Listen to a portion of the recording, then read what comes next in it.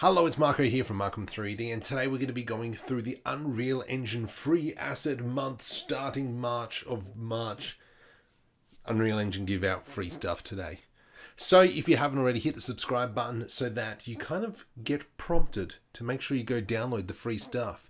Once again, as I talk about as well, use it as a training tool. So if you're into world design or world building and so on and so forth, have a look at the assets and kind of reverse engineer. So we'll go through that today. But once again, if you haven't already, subscribe. Let's get into it. Go. So the first thing we're going to be looking at is the advanced vehicle system. So obviously you can see it's kind of very much like a physics-based car thingamabob.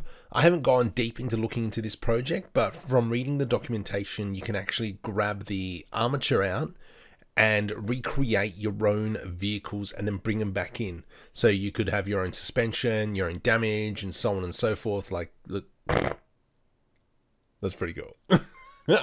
So if you're looking at making like a car game or something, this may be worth looking at it. Some really nice physics. Let me see if I can find the bit with the bumps. And here we can see what the current Unreal Engine default vehicling looks like.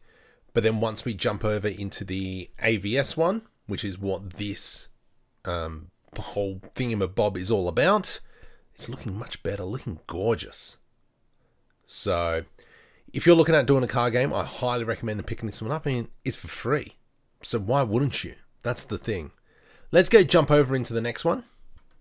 So the next video is all about wonderful particle effects looking schmick as using Nigeria? I think particle engine in Unreal Engine, that's a lot of engines. Definitely something, this is stuff you want to learn. Unfortunately, the animations aren't in this pack, which I was kind of slightly disappointed because I wanted to grab them. This is purely all about these particle effects. Let's jump over to the next one. And the last one we're going to be looking at before we go into the models is the turn-based RPG template. And you can see that a lot of it has already been created and so on and so forth, all the mathematics and all that jazz behind it. Now it doesn't have any of these characters, and we'll talk about the animations in a sec, but let me just fast forward a little bit and we can kind of see what the battle scenes look like. So it's the old Final Fantasy VII. I'm going to say, you know, I haven't played Final Fantasy for a while, but it's a whole turn-based system, which is pretty stinking cool. I think this is something, if I were to go down the route, I might take elements of this, but it'd be more of a learning tool for me to learn how they accomplished what I've been trying to do. I'm not sure if this is in Blueprints or C++ because I suck at C++. However, I'm learning Python, but that's another story for another day, another tale for another story,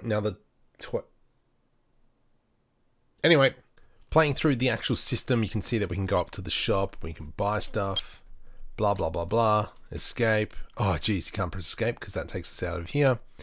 And then we've got our, our battle scenes here. Go on, I'll fight you, buddy.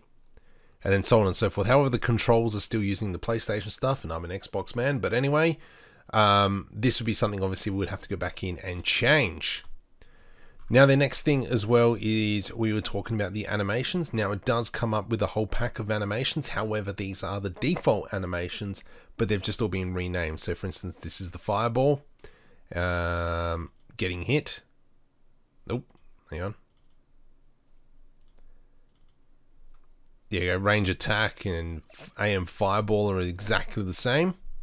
So, there isn't really that much of a difference. I think there is a...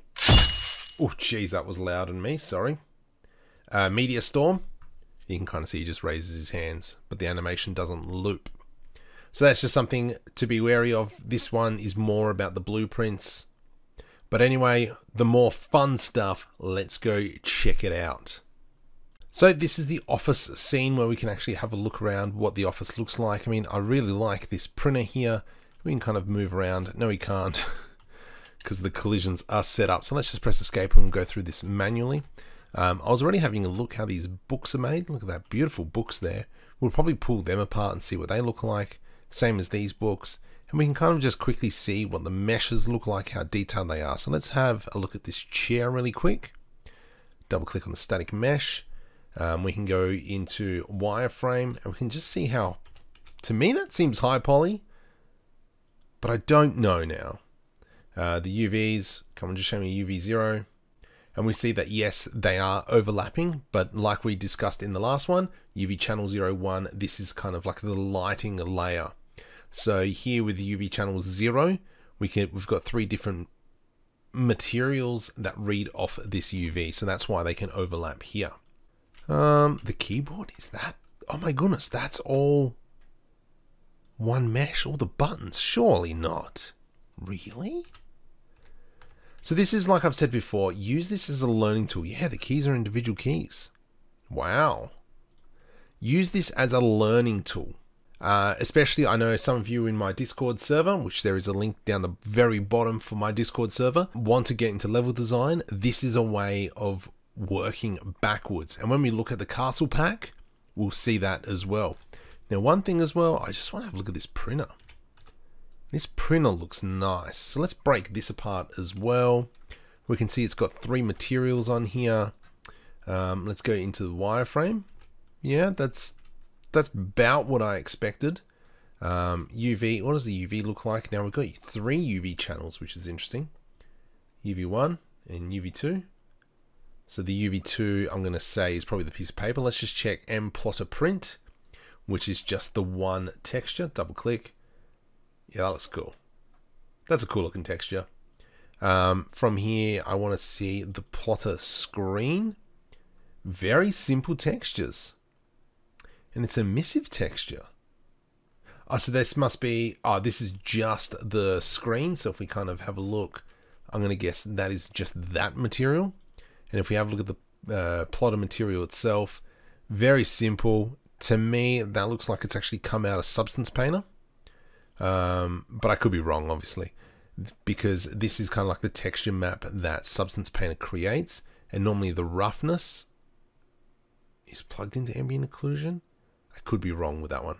That I think I'm lying. But anyway, we can see that how we've quickly broken that down, what we can take away from it.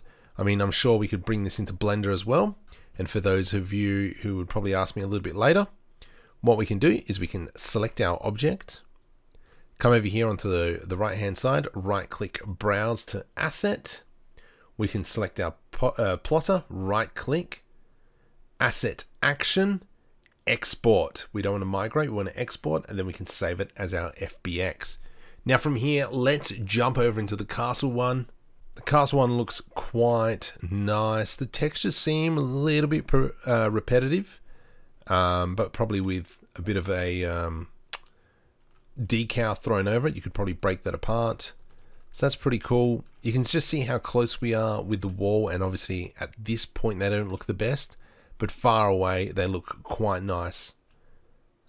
That is pretty cool. Can I run any faster? No, I can't. Stairs are working well. So it'll be interesting to break the stairs apart, especially to see what their collision box looks like. We're up the top here. Anything happen if we drop off? Nope. So let's press escape and let's go ahead and have a look at the scenery. So the scenery far off, we can see that these are all pretty much just textures, I believe. Come on. So these are actually trees, but because of the level of detail, they're automatically changing to planes. Yep, that's pretty cool. That's how it should be working. We can see if we probably click on one of these towers, they're kind of like a prefab. Yeah, these are all just one giant prefab that they've copy and pasted all around. But with each individual piece, it looks like you can build them together, build it separately, so you can make unique pieces. But other than that, that is looking quite nice. Let's go ahead and check the other map. So if we go into overview, and now we can see just how many pieces are actually in this kitbashing set, world building set, castle volume thingamabob. So if you're looking at designing your own worlds, you know, this is stuff that you would probably need to create as well. So these are kind of our circular walls, and obviously we can kind of change them. The pivot point is obviously very important. So the pivot point is at the center of the circle. So if we snap to grid, which is what we've got, let's rotate that around. And so from here, let's do the same. I'm just going to rotate that around one more and put that in place.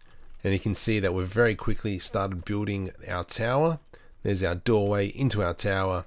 Now the one thing that I was actually intrigued is the stairs. Where are the stairs?